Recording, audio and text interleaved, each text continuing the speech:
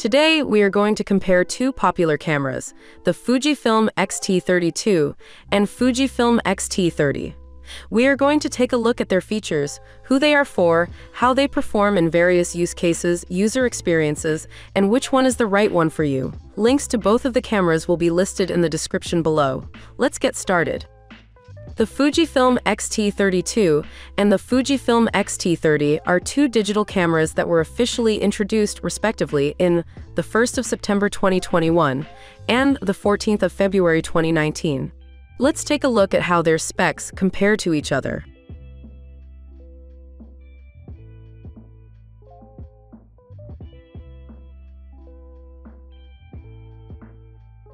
We tested both cameras to assess their performance in different scenarios. Let's take a closer look at our ratings for each of them. Here are our ratings for the Fujifilm X-T30 II. For portrait photography, we will give it a 7 out of 10 rating. For street photography, we will give it an 8 out of 10 rating. For sports photography, we will give it an 8 out of 10 rating. For day-to-day photography, we will give it an 8 out of 10 rating. For landscape photography, we will give it a 6 out of 10 rating. Here are our ratings for the Fujifilm X-T30. For portrait photography, we will give it a 7 out of 10 rating. For street photography, we will give it an 8 out of 10 rating. For sports photography, we will give it an 8 out of 10 rating. For day-to-day photography, we will give it an 8 out of 10 rating.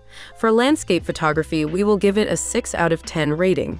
Next, we will take a look at some sample photos from the Fujifilm X-T30 II and the Fujifilm X-T30. Keep in mind that these photos have editing done to them, so the result from your camera might be different. Let's start with the sample photos. Here are some sample photos from the Fujifilm X-T30 II.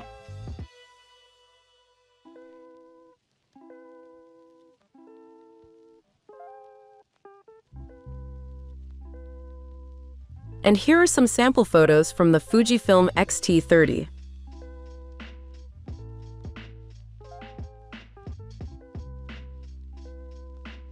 Next, let's take a look at what other users of these cameras have to say about them.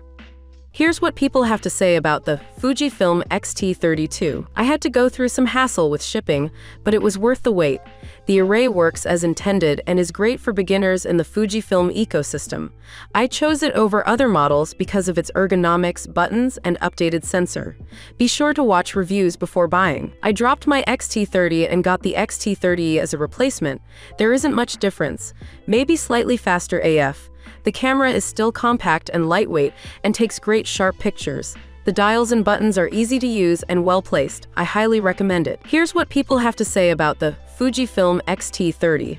I sold my Canon Rebel T3i and lenses and bought the Fuji X-T30. The image quality is great, and the body and handling are good for my medium-sized hands. The lenses are well suited to the system, but I do miss the DSLR controls on the camera body. The autofocus is faster than what I'm used to, but not perfect, and has a bit of a learning curve. I really love the image quality and handling of this camera, especially when paired with prime lenses. However, I found some issues worth noting. The auto mode doesn't allow for JPEG plus RAW capture. There is autofocus noise when using certain lenses. The mobile app is difficult to use, and the microphone jack and USB-C port interfere with each other. Additionally, the Q button can be easily pressed accidentally. Despite these drawbacks, I still find the camera to be a great option. To conclude, here are our overall ratings for both of these cameras. Fujifilm X-T30 II. We will give it an overall rating of 8 out of 10. Fujifilm X-T30. We will give it an overall rating of 8 out of 10.